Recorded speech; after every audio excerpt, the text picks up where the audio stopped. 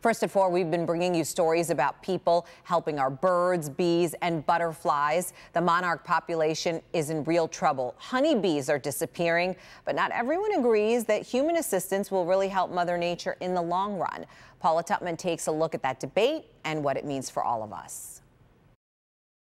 I'm at the Edsel and Eleanor Ford Butterfly House in Grosse Pointe Shores, and this butterfly house is open all season long, but this is a great time to come because I just want you to see what's going on here. You see these?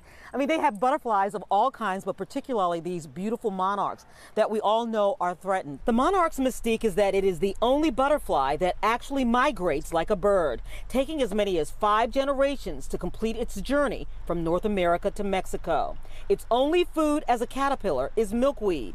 That's where the female lays her eggs. Take a look. See that?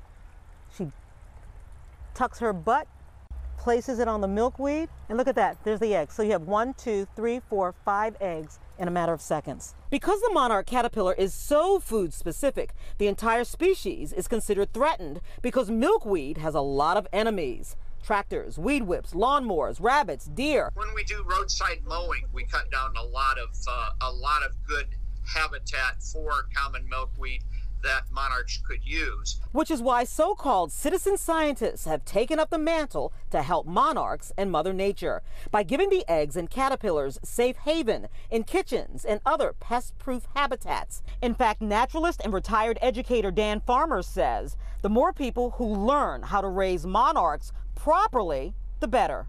It's an important boost because a caterpillar in the wild faces many dangers, including parasites and some diseases. But there's another learned philosophy, and that is hands-off, artificially incubating Mother Nature's creations. Dr. Tom Raffel of Oakland University's Biological Studies Department believes there are simply better ways to help the monarch population. The most important thing we need to do is restore butterfly habitat all across the United States. In fact, he says there's evidence that captive-raised monarchs and other butterflies don't do as well. There's some evidence that at least some of the populations that have been captive-reared for a long period of time may have actually had the ability to effectively migrate bred out of them. I think that there needs to be more work on that, but I think it's something that's a possibility that needs to be considered. So this is Dr. Raffel's backyard, and you can see all this beautiful milkweed with these big fat seed pods. And for those of us who really care about monarchs, this is what we really like to see. But with these opposing views, how do we make a decision?